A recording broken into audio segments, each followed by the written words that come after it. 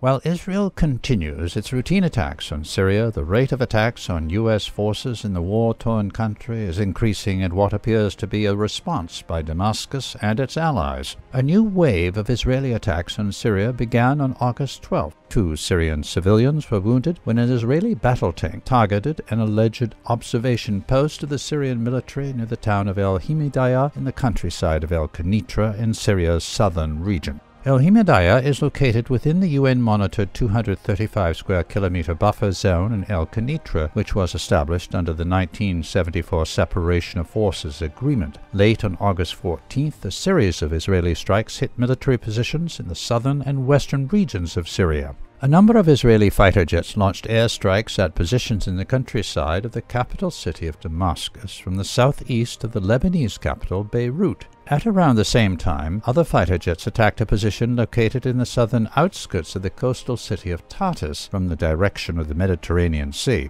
The Israeli strikes claimed the lives of 3 Syrian service members and wounded 3 others. Material losses were also reported. As usual, the Arab and Hebrew media claimed that the strikes targeted Iranian weapons shipments, which were on their way to Hezbollah in Lebanon. These claims remain without proof. The response by Damascus and its allies came shortly. Early on August 15th, a number of suicide drones attacked the U.S.-led coalition's garrison in the southeastern Syrian area of al-Tanf. One of the drones was shot down by the coalition's air defenses. However, others hit positions of the coalition's proxy, Magawir el-Thora. No casualties were reported as a result of the attack. Al-Tanf base provides intelligence support for Israeli fighter jets in their attacks against Iranian targets in Syria.